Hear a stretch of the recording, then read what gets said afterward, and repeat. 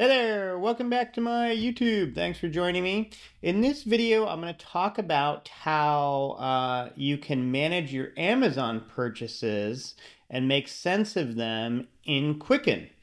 It's not exactly automated, admittedly, so it's a little bit of manual work. So I have a couple of approaches to how you can deal with it. One a little bit more involved than the other, and then you can sort of choose between the two of what works for you.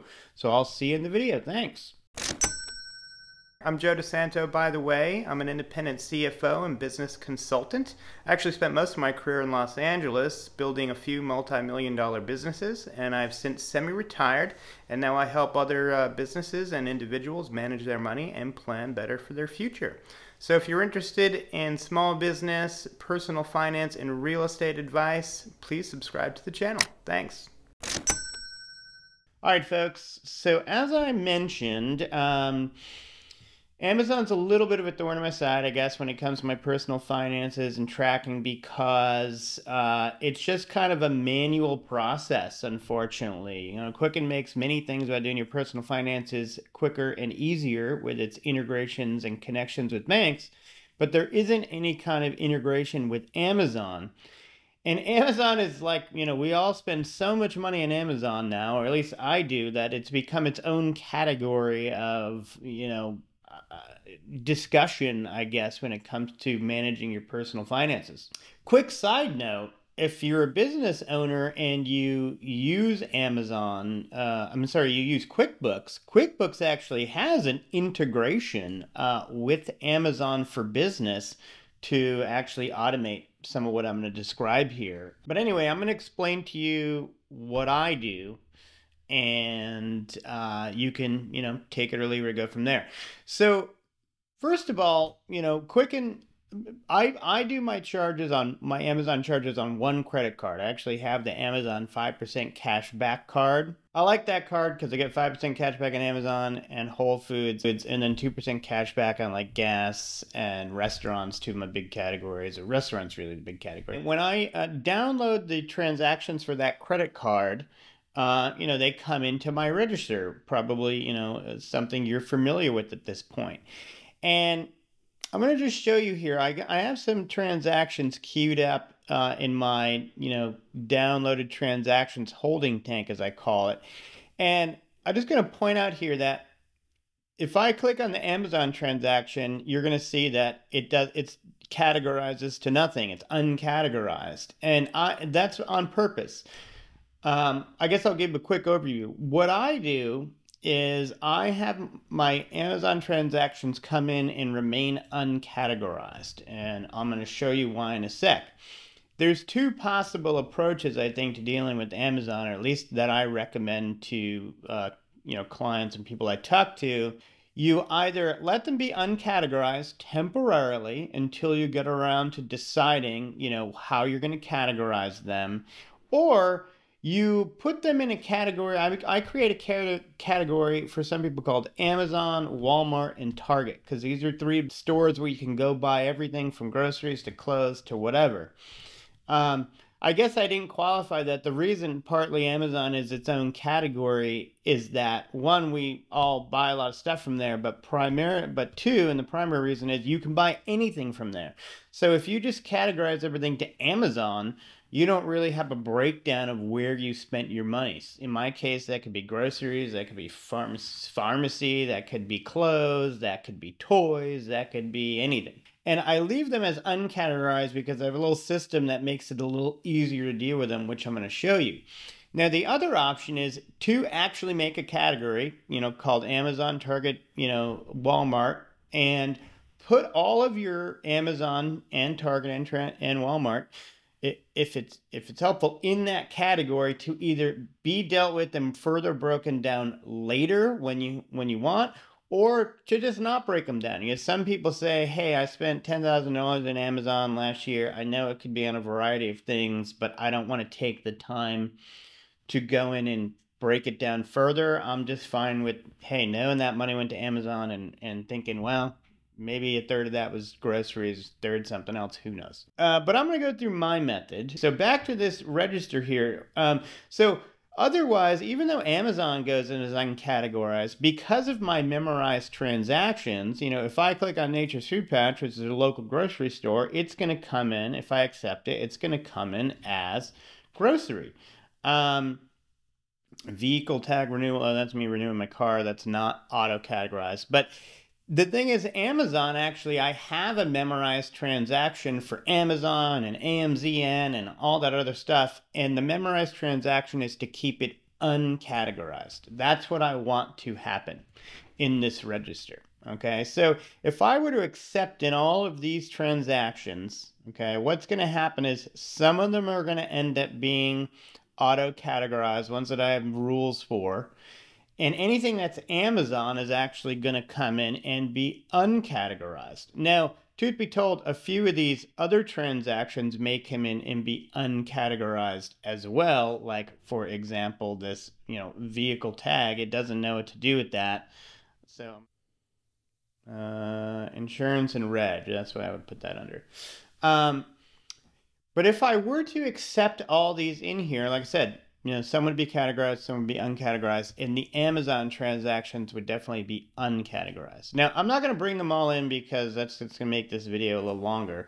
But for things that end up in my register that are uncategorized, I can filter for that up here. So if I go here and I put a filter on just for uncategorized stuff, what I get here is a list of stuff that's uncategorized. And as you can see, it's only Amazon here. And that's because what I do is I'll accept all the transactions in. Many of them will auto-categorize. Whatever that wasn't auto-categorized, besides Amazon, I'll go in and put a category on. Usually that's just, you know, a handful of things in each download. And then I will leave my Amazon charges uncategorized. And I want that so that I can do this filter and dwindle down what's in this register to be Amazon. And then, as you could maybe guess, I go over to Amazon in my orders and I try to match up the amounts. So for example, and by the way, like, you know, I'm not going to show you how to go into the orders. You can figure that out. I kind of teed this up so that you would only see a few of my charges, so you don't see all my personal purchases on Amazon. But this view here will show a few things just for the example. So, for example, I got this charge here of $111.18, and over here I see $111.18 is groceries. So I categorize that one to groceries. Moving on down the line here, now this one is 0, so I'm going to talk about that actually after. This is related to a gift card setup, so I'm going to explain that. It's another issue and sort of thing about Amazon. But down here, we'll go down, we see 1540. I look up at my list and I see 1540. So this is health expenses. I kind of been segregating health expenses between me and my wife and my son because I have this project for 2025 of trying to figure out a more financially efficient way to do health insurance. So anyway, but so because of that, what I just mentioned, I've been also tagging my health expenses so that I can have a good understanding of where I spend money and how I might do insurance better. But anyway, but then, you know, in this case, because it's some of the things for Amazon, I want to actually know what I bought, and partly because of my little project here. So I even put nasal strips there, breathe right strips, right? Then I hit enter. And as I hit enter and that I add that category, because I'm filtering for uncategorized, it disappears. Now, if I were to go back to all transactions here, of course it would be in there. I'll just do that real quick. You know, now you see everything go down. It's going to be in there somewhere. And then I go back to uncategorized. So what I end up with at the end of each download, which I often say I do every couple of weeks, you know, I'll have probably 5 to 10 Amazon transactions that end up in my register uncategorized. And then I go over to my Amazon, I go to my order history, I find them, and I categorize them correctly and label them.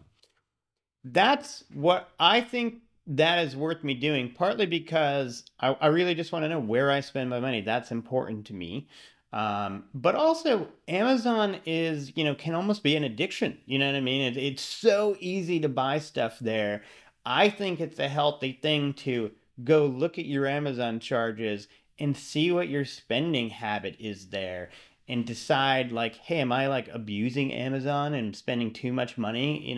Or should I be more thoughtful about, what I spend on Amazon? Now, back to my other idea of just categorizing stuff as Amazon, Walmart, Target, and then either leaving it just as that, and in your here, I'll do that. I'll do an example of that here. Say I do this. I have that category in here for the sake of this video. If I hit enter, and then I go over to my report here, I'm going to see that, there's a charge in this category. Now, again, you could do what I'm doing here, put everything in there and come back to it later, or not, and just see it as, a sum total. Now, really quick on the Walmart and Amazon, I add those into this category because oftentimes, again, Walmart and Target, you can buy anything at. However, in my case, I don't really buy much at Walmart. I buy mostly groceries there. That's the other place we buy groceries, and honestly, it's, way cheaper than Whole Foods. So we try to only buy at Whole Foods, things we can't get at Walmart. And Target, honestly, I don't really shop that much at, to be honest with you. So in my case, this would be mostly Amazon because Walmart would come through and it generally auto-categorizes to groceries, right? But anyway, I just wanted to illustrate, what you would have in your report if you start putting stuff in this kind of catch-all category. But if you do that, you can't filter just for that catch-all category if you later want to go,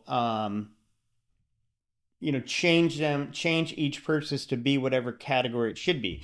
You, though, could use find and replace and go look up the Amazon category and change things later that way if you wanted. But I like this method. I found it's kind of the easiest. So in any case, let's see.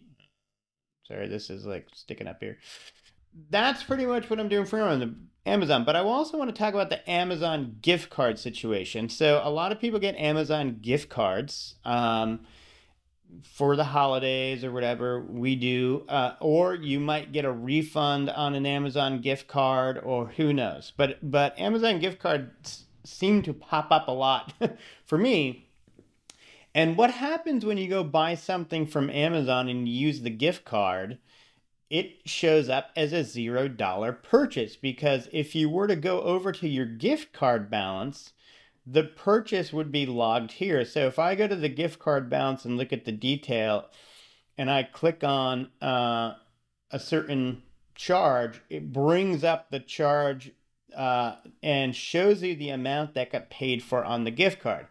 Now you might say, hey, I don't want to categorize, spend the time on that. And you could just, when you get a gift card, spend the money on it and just kind of look at it as like, hey, I didn't record that gift card as any kind of income or gift, and I'm not going to record the expense, and it's a small amount on a given, annual basis.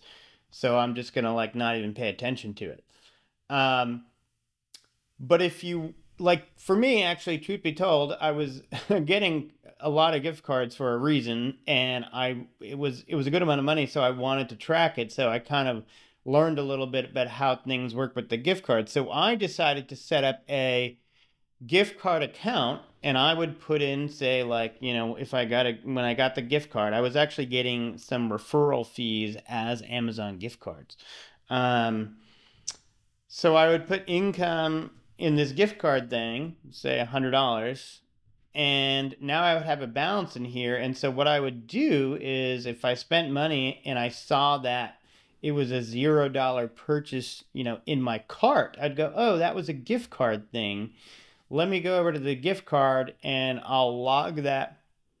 I'll look at what I bought, and I'll kind of connect the dots between the gift card and the purchase. And in this case, it turned out to be the Hydro Flask here. I can't believe we spent $41 on a water bottle. That's disturbing.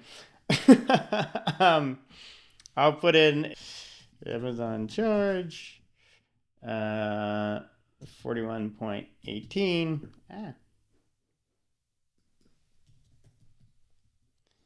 And I don't know, let's call that like a household purchase, and I'll put water bottle. So you might be like, wow, that's crazy, Joe. That's just not worth the time and effort. And I wouldn't disagree with you if like you get an Amazon gift card here or there, like just maybe use it and just don't even worry about it. Just be like, hey, I got a gift, I bought something. I don't need to worry about $50 or $100. It's not worth the hassle.